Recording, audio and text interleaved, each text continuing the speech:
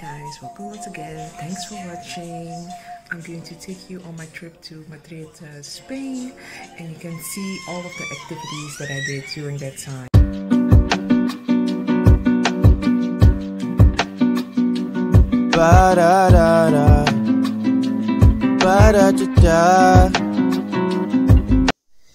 The first thing I did when landing in Madrid was exploring the city, and I noticed there were some amazing street artists. Wow, look at Madrid is a vibrant city, and I already knew I wasn't going to be able to cover most of the attractions, so the best solution for me was to book a city tour, and I did it with Big Bus Madrid.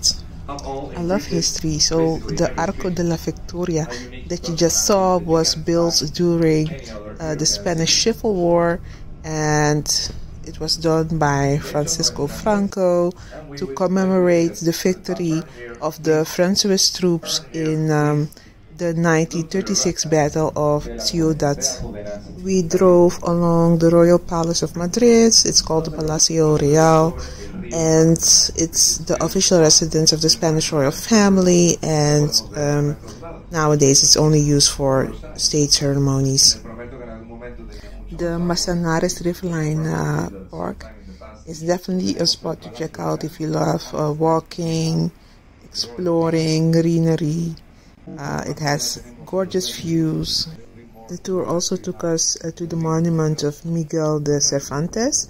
He is one of the most important and celebrated figures in Spanish literature, and he is best known for being the author of Don Quixote.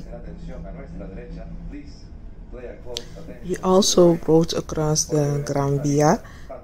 Well, you spell it as Gran Via, but you pronounce the via like a B. And it's one of the most famous streets in Madrid. So what can you see on the street? A lot. For the people who love shopping, that is definitely the street you need to walk in. You can find Broadway, all kinds of things. But you can also find the Telefonica building that dates back to 1930. And it was once of Europe's tallest buildings, as well as being the location of the first transatlantic telephone call from Spain. Good food and drinks is also part of the Gran Via experience. I had the most delicious meal at the oven and mozzarella bar on the Gran Via 55. Slight correction, it's actually Gran Via 6. Next on our stop was the Bank of Spain, and the building is known from the Netflix series La Casa de Papel. Something I still want to mention is that the Gran Via has some cool buildings with unique sculptures. One of those buildings is near the Gran Via 32 and 31. The buildings are in front of each other, and on top of the building you can see a historical character, or not a historical, a mythical character shooting arrows, and then the other part of the street you can see that those arrows have touched the ground, and that's so cool to see. Anywho, going back to the Bank of Spain, I don't believe there are tours that you can take. It's still a functioning building. The main role of the Bank of Spain is the responsibility for the supervision of the Spanish banking system and the other financial intermediaries operating in Spain. So now, there's nothing to see, but you can enjoy the architecture. There's so much interesting things to do in Madrid. One of the things on my list was the chocolate and churros Segway tour, but I didn't do it.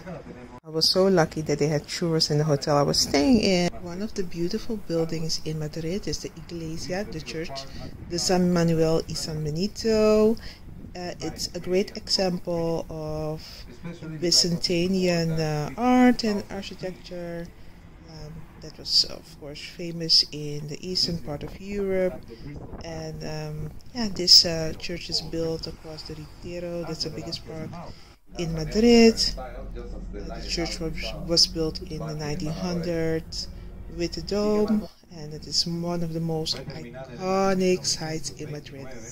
If you visit Madrid, then one of the activities to do is going to a bullfighting ring. The one you're seeing is called Las Ventas, and you can go to bullfightings from March until October. I didn't go. Isn't the only iconic street in Madrid. You also have the Calle de Alcala. It's amongst the longest streets, and it starts at the Puerta del Sol in the center, and it goes on about 11 kilometers. The street leads to the city called Alcalá de Henares, the birthplace of Miguel de Cervantes. Guys, thanks for watching. See you next time. Like, share, and subscribe. Of this square, the monument that references the discovery of the Americans.